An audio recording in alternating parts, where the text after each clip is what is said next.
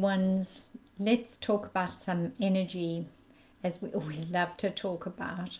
And let's see if we can bring an idea to creating an exercise for us to help us coping with the energy of deprivation.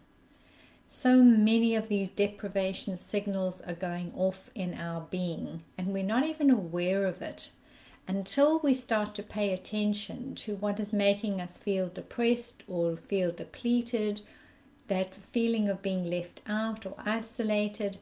This energy's got to awaken now, because we have been isolated, because we've been separated. So this energy of being outside of everything that is moving and happening, feeling a deprivation, that energy is talking to us loudly now. So how do we be in this energy field when we're feeling deprived or feeling this deep sense of lack? So it can either come in, throat stuff, it can either come in as a sense of inadequacy or a sense of inferiority when we are judging ourselves according to someone else, or what they have, or what they've done, or what they've accomplished. And we look at that and we say, but then, why aren't I getting to that point? Why aren't I showing up in that same way? Well, remember, we've spoken about this. So being the same as someone else means that one of you is redundant. We've got to be here for our own unique imprint. We don't want to be showing up in the same way as someone else. And yet the marker that the other person gives us is the thing that we kind of push ourselves towards. So if someone is a high achiever, especially in your family, and you all kind of look to that person as being this high achieving, amazing person, and everyone sort of putting their attention towards them and trying to be like them, or the siblings might be told, why can't you be more like? And that leaves us again with that sense of lack, that sense of loss or deprivation, or not being as good as, that sense of inferiority. We can see deprivation and this energy in so many places. We can see it in our environment, where we don't have as much as someone else. And there's always going to be a scale of those who have and those who have abundantly and those who have very sparsely. There's always going to be that. But how do we hold ourselves in that space? There's always going to be someone who looks to be, appears to be better than you, coping better than you. It's all a facade, my angels. If we could only see into the real lives of people and understand that they are striving to achieve, striving to do well in their lives, because underneath that energy of striving is a deep sense of lack or loss or lack of purpose, lack of sense of self, lack of confidence. There is an energy of deprivation. So next time you see someone who's really pushing themselves to move ahead, who is very targeted in everything they're doing, just hold them with more love rather than the judgment. Hold them with love, because you'll probably find, if you scratch just a little deep down, that there is a deep wound there, a poverty consciousness or a pain that has been handed on to them through their line. We all feel deprivation in one way or another, and we all deprive ourselves of the moments of happiness and the moments of delight because we think we should be doing something else rather than this.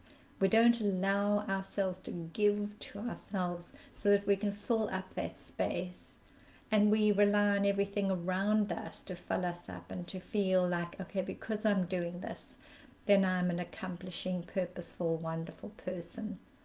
But to be alone with yourself and to still feel yourself as being worthwhile, it's a great challenge, and especially for those who are getting older.